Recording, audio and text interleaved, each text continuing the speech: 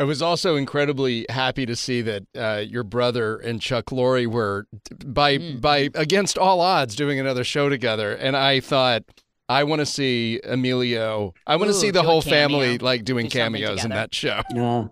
I tell you what, It would Jess, feel good. hell has officially frozen over.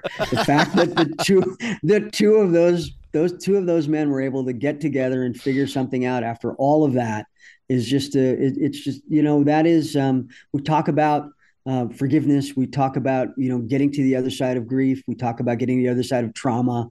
That is certainly in evidence with what has happened between those two men, and I'm just again I'm proud of the fact that they were big enough to sit down and figure out how to work it out. So God bless them both, right?